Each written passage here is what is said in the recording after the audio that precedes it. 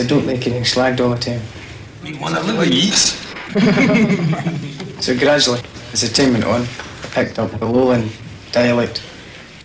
If I was talking in my old accent, I'd be talking more like a Highlander, like a Tuchter, sort of like a real West Coast of Scotland person. My old native tongue, I'd say, like, for example, well, I'm going down the road, I'm going to go to the shops and I'm going to buy myself some bread. Whereas if I was talking in my Argyll dialect, I'd say, I'm going down the shops and I'm going to get myself some bread. So it's sort of like a Glasgow accent. To me, I feel a Tuchter is a... Well, maybe wrong saying this, but to me I feel a Tuchter is a real Scottish Highlander. Whereas Glasgow and that, they're just lowlanders. I wish I still had my old lingo.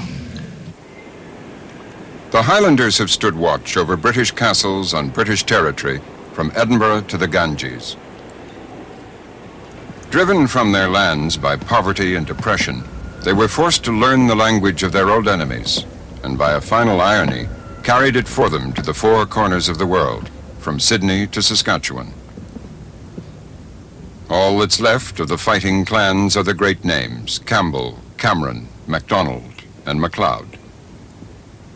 The original Gaelic of so many Jacobite ballads longs for the return of the bonny prince. But of course he'll never come. His people are in exile. Their words have been translated into the English of an English-speaking world. And only their music lingers.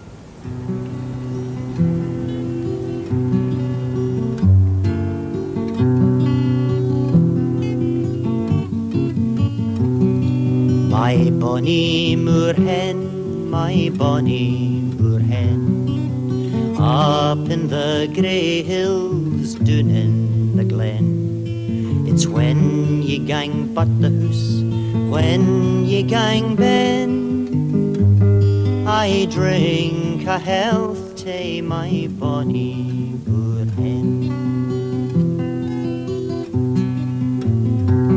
My bonny moor hen is gayder the main, and it will be summer ere she comes again.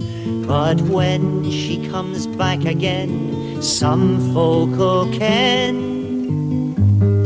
Oh, joy be with ye, my bonny